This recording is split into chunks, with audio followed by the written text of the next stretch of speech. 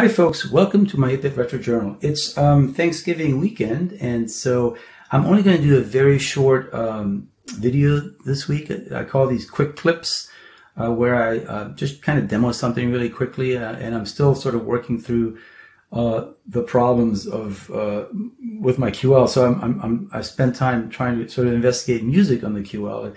It has a very simple and primitive beeper speaker, but it can make tones, and I did find this really cool music program called QBITS Exploring QL Sound, and it can play music, and you can also type in music. Has a kind of cool interface, and I'm going to demo this for you. But before I do that, actually I also have this old Casio keyboard, which is actually much more powerful than what the QL can do.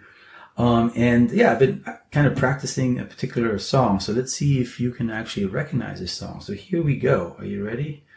Lots of pressure because I am not a musician, so cringeworthy. Here we go.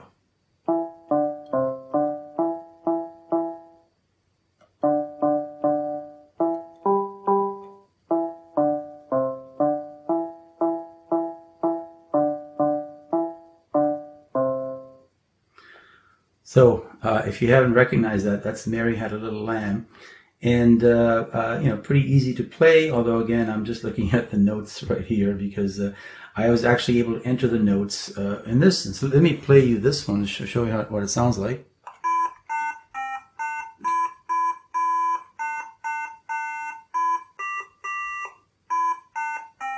So now it's playing the bottom bar.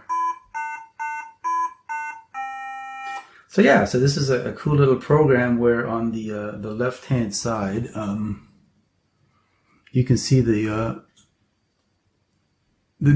music symbols, the music notes, and then you can use a little micro keyboard above to pick the note. And if you have sheet music, you can kind of transcribe it into the QL. And yeah, it's pretty good. Now it didn't actually, it wasn't as easy as just loading a program. This is actually a program written in SuperBASIC. And on a bare bone QL that doesn't have any acceleration, it ran really slow. And in fact, when you ran the song, it did not sound good. And so I actually had to find a way to compile BASIC. The QL actually has several BASIC compilers, and I used one called Supercharged, and it actually worked really well. And so one of the things when I do the full video on music, I will demonstrate is how the what's called Supercharged by Digital Precision. And Digital Precision is the one that also made my Digital C compiler. It also made the Conqueror MS-DOS emulator that I demoed on this channel. Now they also have a more modern version called Turbo, and I'll have to try that.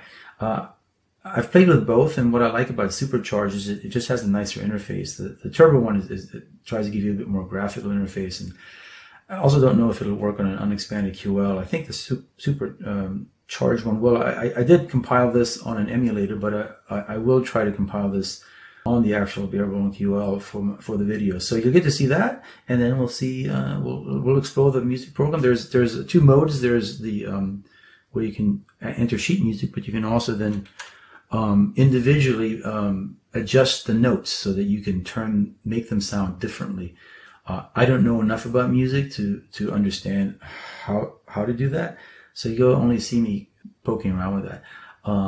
I don't know how that would map to something like this Casio keyboard. In any case, that's all I'm going to do today for the short video clip. If you don't know what Thanksgiving is in the US, it's celebrated in the last weekend of November, and family get together and you know, eat lots of good food, and it's sort of the holiday a month before the Christmas holiday. Now, of course, during the pandemic, my family and I were very socially distant and very careful, since we're all vaccinated, but we still were pretty careful, so we don't want to make these events you know, something that causes harm to us or our friends. Anyway, so I hope everyone that is watching this is staying safe. If you're in the US, happy Thanksgiving. If you're not in the US, the Christmas holidays are coming up soon, in a month from now, so I'm sure you're hopefully in a festive spirit, and I'll see you next time. So thanks for joining me today.